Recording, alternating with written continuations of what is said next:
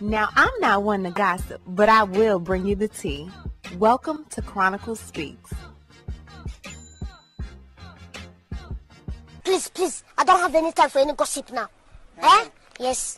So there was a big debate going on both during and after Sunday's Super Bowl regarding JayZ and Beyonce sitting down during Demi Lovato's performance of the national anthem.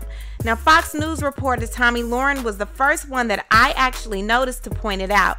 She took to her Twitter Sunday and said this: Beyonce and JayZ, former yayo dealer, sit for the national anthem because apparently the United States of America has oppressed them with millions upon millions of dollars in fans. Sounds rough? Maybe they should try another country that allows them a little more freedom and success. Now, Colin Kaepernick took to his IG story and said, I thought we were past kneeling though. Now, a lot of people took Beyonce and JayZ not standing during the national anthem as a stance.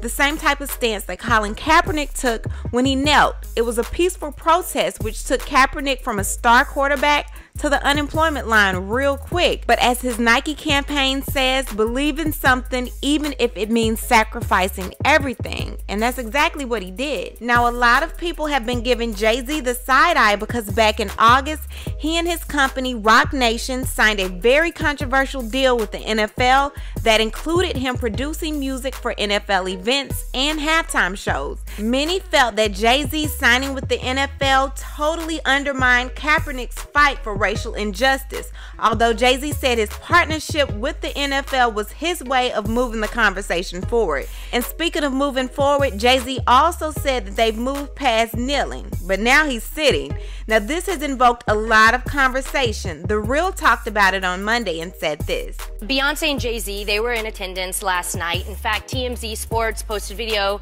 that showed them sitting during the national anthem. Many applauded the silent protest. Colin Kaepernick actually called them out on his IG story, saying, quote, I thought we were past kneeling though.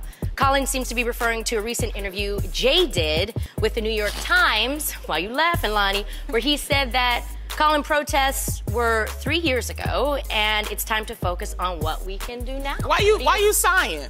I'm sighing because I think that there's no need to say that. Like, for what it's worth, they weren't kneeling. And the other part of it is, like, I know me, like, I don't stand for the national anthem either. But also, they're not in the game. Like, they're not players in the game. I think that what Colin did was great. I think the ghost of Colin Kaepernick didn't let the Niners win. But, you know, for what it's worth, like, Black folks for centuries have found ways to, you know, we deal with microaggressions and we found ways to have micro-revolutions, and something of like this nature, their status, doing this on camera, like, it is a statement. So I feel like it was an opportunity for Colin to say, like, I'm glad y'all are, even if to say, like, I'm glad you had a change of heart, maybe. Now, JayZ, who recently launched the Sean JayZ Carter Lecture Series, sat down yesterday with journalism professor Jelani Cobbs at Columbia University, and he had this to say about his quote, end quote, peaceful protest. Take a listen to this. So I think a lot of people took note of the fact that you and your wife were seated during the national anthem at the Super Bowl. Was that meant to convey a statement? It actually was. Sorry. It really wasn't. What happened was, it was not premeditated at all. Like, remember now, the context, like TMZ can tell you anything without speaking to me. I need to tell you, if it was me, I would say, yes, that's what I've done. And I think people know that about me. But what happened was, we got there, and we were sitting, and now the show's about to start. And my wife was with me, and she wanted to go great. And so she says to me, I know this feeling right here. Like, she's super nervous because she performed the Super Bowl before. I haven't. I'm cool with it. And then, so we get there and we immediately jump into artist mode. So now we're looking, I'm like, did I tell you Yolanda Adams performing?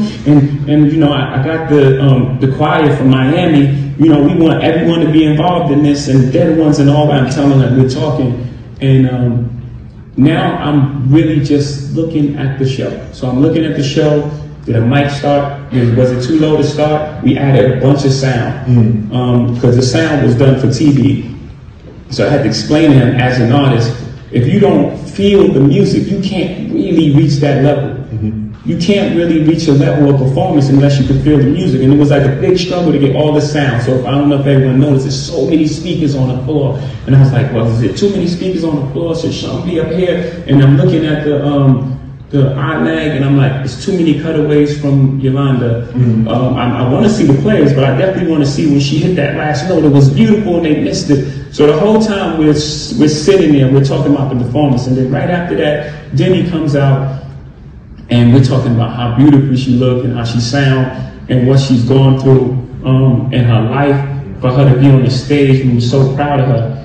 And then, you know, it finished, and then my phone rang, and it was like, you know, you ain't just. I'm like, what?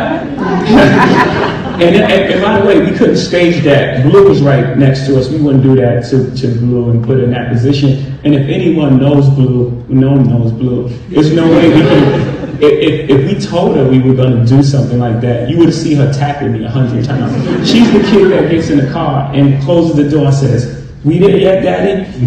You know, so she would say, "What time? Are we doing it? Are we doing it now?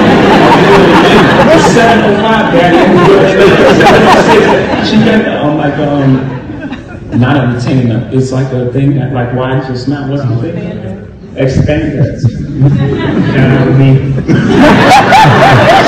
She did an expander, and I took her to the dentist, shout out Dr. Sammy, and she literally, they have to make it. They took a mold of her teeth, and you know, she literally got in the car and said, "When will it be ready?" I said, "Hey, it's gonna take at least a couple days." So she next day she woke up, "Is my expander ready?" Next day, I got a call from the teacher. She went to school. The teacher, Shoshana, she called me and said, "Blue says you're picking her up to go get her expander." And that's my kid. So there's no way we can plan that with her. If you look at the video, you will see that it's just a thing. And the seats were high. It just was like it just happened. And if it was something that we were making the loudest thing, I didn't have to make a silent protest. You know, if you look at the stage, the artists that we chose, look at from Colombian Shaq and Puerto Rican JLo, we were making the loudest stands, and we had both from Jean, a commercial running social injustice at the Super Bowl. We were making the biggest, loudest protest of all. I didn't have to, given the context, I didn't have to make a silent protest. Now, JayZ and Beyonce were not the only ones in their section that was sitting down during the national anthem. However, a lot of people still pointed the fingers towards them. Someone they won't be pointing the finger towards is this guy.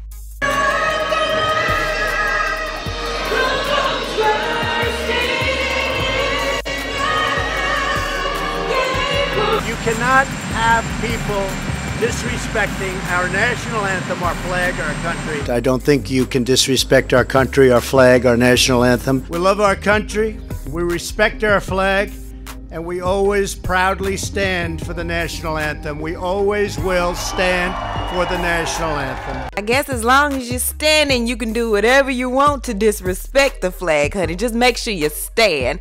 Y'all, I need to hear from you. What do you think about all of this commotion going on around Beyonce and JayZ not standing up for the national anthem? Do you take what JayZ said as his reason for not standing? Do you really believe what he said? And also, what do you think about them not going in on this guy? I'm not saying his name on my channel because YouTube plays too much with my money when it goes into politics. Anyway, leave a comment. Tell me what you think about everything that's going on surrounding JayZ, Beyonce, the national anthem, and his excuse. And leave a comment, and you know how we do. We'll talk about it down below. Talk to you guys later. Bye. Now, before I end this video, I want to tell you about a company called Ash Kicking. Now, you know your girl Chronicles would not promote a company without doing one of those thorough Chronicle Speaks investigations, honey, and Ash Kicking definitely passed the test. Y'all make sure to check out ashkicking.com for one of the best 100% natural home fragrance and beauty products, honey, and use my code Chronicles at checkout for an extra 15% off just for you. As always, thanks for watching. Don't forget to hit that subscribe button, hit that like button, and hit that bell so you don't miss any of my new episodes.